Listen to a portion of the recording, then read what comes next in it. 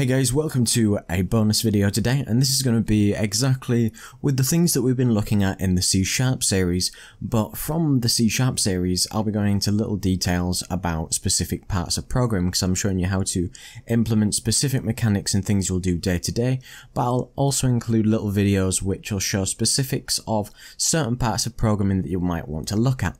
Now, this is a little bonus video for after what I've done on the trigger event that we've done, so when we interact with something, we do something else. And now you can have a bunch of different trigger events which do something slightly different, and I've just already written it out so you can see it as a whole.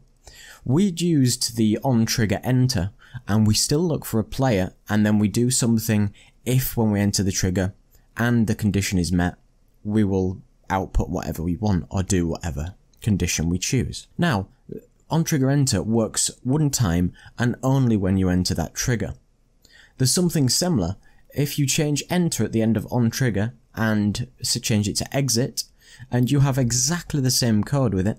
It just means that when you exit that collider that you entered, it will then allow you to do something. So that might be, it could be any sort of functionality. When you enter it, it could open a door. When you exit it, the door could close. Something like that.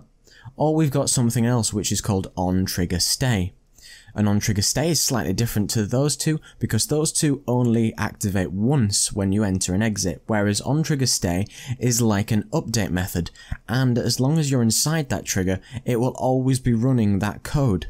And one of the other things, you can imagine that onTriggerStay could be something where if you stand on a fire in a video game and then that fire damages you over time, for as long as you're in that fire you will lose health, and that's what onTriggerStay could help you do, because if it was onTriggerExit or enter, it would only do that damage once. So that's something that you want to remember. When we're inside Unity, I can choose one of my triggers. I will add my trigger examples to this script, and when we press play you can watch down in the console and you will see what happens. And when we play this example, we expect the things that I mentioned. So if you watch in the inspector down here, and I will go and move to my trigger, when I go into my trigger, you can see that because we've got onTriggerStay, it activated a lot of different things. The first one was I have entered the collider because we entered it. For the rest of the time that we're inside that collider, I am inside the collider because that's what we had in the code. Then at the very bottom we have I have exited the collider, and then the I am inside the collider stops.